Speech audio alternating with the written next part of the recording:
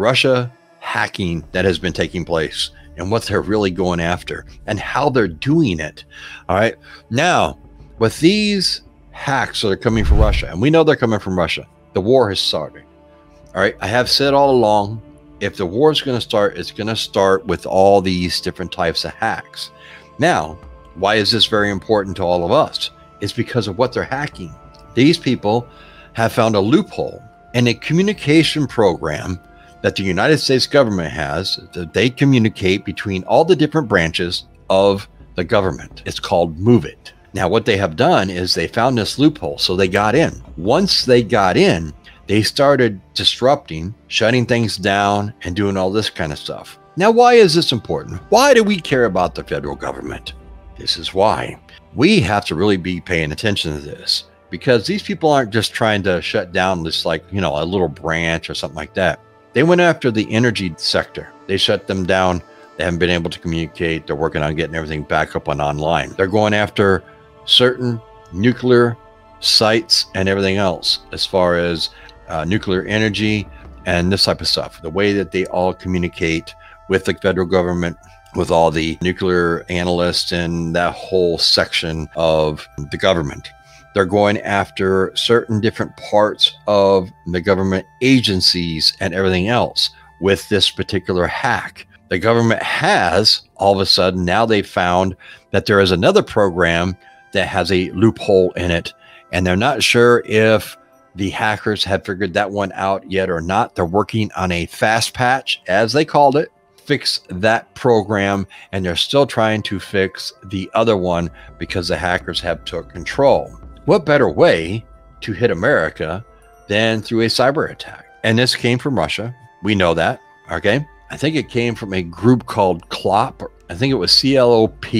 These group of people, they came in, they found a way in, and boom. Now, if they start shutting down things, if they get in and they can get control of a lot of our different communications throughout the government, throughout the energy sector, the nuclear sector, whatever else they could probably go after. You know, they could shut things down. They could cause disruptions with payments that have to be paid to either like senior citizens or to veterans. They could cause all types of havoc here. Now, you would think that the federal government would really wise up. Now, a lot of these hackers in our country that they have busted and put in jail, I think what they should really do is pull some of these guys out and give them the opportunity to redeem themselves for the good old red, white, and blue, and put them to work and have them go after these other hackers. Now, would that be so difficult to do?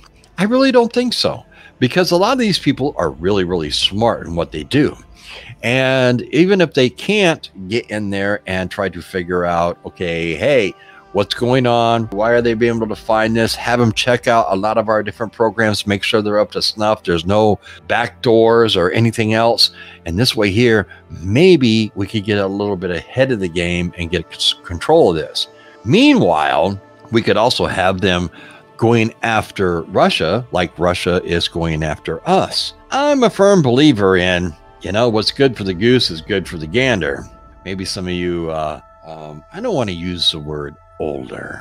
Let's use the word wiser people have heard that saying before. We have to really sit back and wonder, why wouldn't this work? You know, we have to protect our own infrastructure, and they are going after it big time. Okay. And I think this is exactly where the war is going to start. It's going to start with cyber security, cyber attacks, and everything else. They're going to go after anything and everything. They're going to look into the stock market, Wall Street, and everything else. These people need to be really paying attention and making sure that their programs are all up to date, and having somebody check these things out, because they're going to go after this stuff. Are they going to go after like me and you? Probably not. What they're probably going to try to do is You know, they're going to want to try to shut up maybe some of the larger channels that are out there. I wouldn't be surprised. They're also going to be going after any type of government agency, any major infrastructure, any power grids that they can get into, and so on and so forth. As you can see, we're talking about the major impacts that can affect the most people with this stroke of a key. And that's where we're at right now. On top of that, I think this year, for one, we all know this country is so divided. It's disgusting. But this year, I think it's going to get even worse. What I'm talking about is the upcoming election in 2024. And we all know what has taken place this past week. And whatever side of the fence you're on, that's fine and dandy. I really don't want to get into politics. But here's the problem. We are so divided in this country. It doesn't seem like there's anything that can bring us back together. I just don't see it happening. I see it creating more problems down the road. I see more chaos coming down the road with the closer we get to these elections. We have all these people and they're all saying, you know, he did this, she did that, we did that. No, we didn't do this, we didn't do that. And in a sense, I think, I don't know, but I speak for myself. A lot of people, we're just getting tired of listening to it. I want to know what people are going to do for this country. I could care less about all the other BS that is going on out there. I want to know what people are doing in government for the common man and what they're doing to preserve jobs, fix the economy. What is their plans on reducing the debt? What is their plans on trying to rebuild our military, since we've given so much to Ukraine? You know, we've been so generous and everything else. How are we going to replenish a lot of these products that we may need in the near future? You see, all these other countries that really don't like us too much, they all pay attention to this stuff, folks, because they start adding up everything. Well, they just sent over another few $1 billion worth of this ammo or these rockets and these tanks and these planes and all this kind of stuff. Are they depleting their reserves? Maybe we should really ponder doing something. This is how this sick world thinks now. So I'm really concerned, and I'd really like to know what the government has planned for protecting us, what they have planned for trying to fix all the problems that are out there.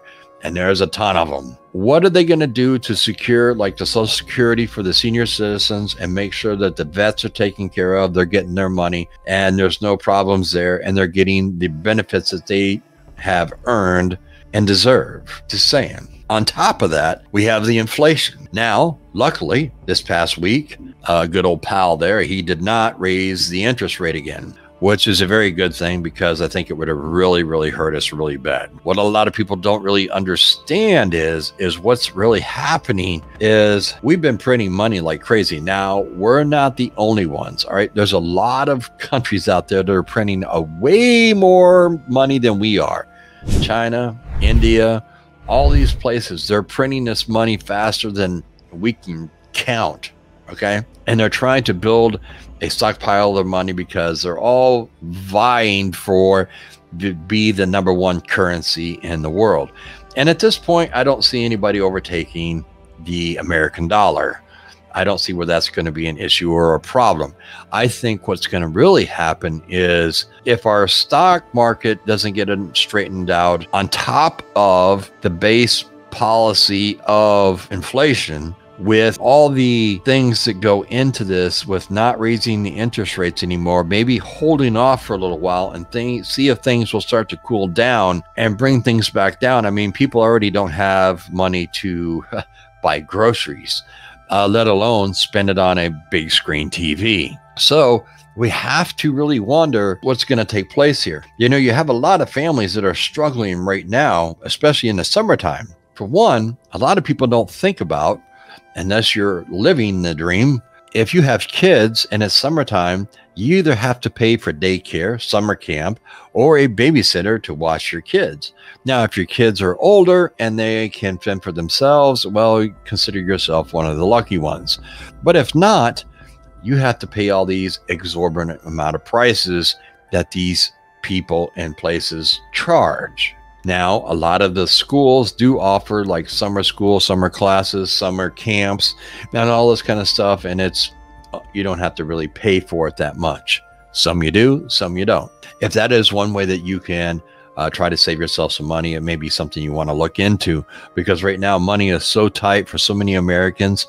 The credit card debt in this country is all-time high. The foreclosure rate in this country is at all-time high. We're living the housing bubble all over again of 2008 through 2012. You know, I mean, that was a whole period of time before it really straightened up. But when it really crashed, I foresee something like that happening, because a lot of people, they get their first mortgages and stuff, say they don't have really good credit. So what happens is a lot of these so-called banks, they will give these people a loan and they'll put them on an ARM, which means their interest rate fluctuates with the interest rate that the feds keep raising. So you see what happens here is, the more the feds raise that, the more their payment goes up, in which case, the more they can't afford.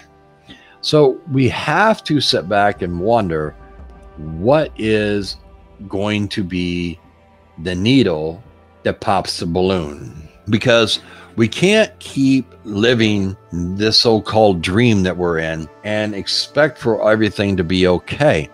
We have to concentrate on the warnings and the reason why we have to dig in, and we have to dig in now. Am I saying that you don't have time to prepare? No, I am not. I am not saying that one bit. But what I am saying is, you have to make these very hard decisions on what you are going to be doing to be prepared. From what I am talking about is this.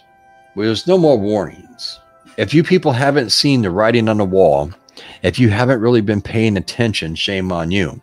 If you have, I'm hoping that you have been preparing yourself and your family for the just in case. Okay, let's put it that way. Because a lot of people are really scared of this word called preppers. Okay? You don't want to be labeled. And this probably goes maybe for, I don't know, certain generations. Here's the problem. When all this goes down, and when everything really goes the opposite way of what we really are thinking it's going to, are you prepared? Are you prepared to wake up to the bad news that things aren't looking so good? Are you prepared for waking up and realizing you can't access your bank account? Are you prepared for if you walk into a store and they have a sign up and it says cash only?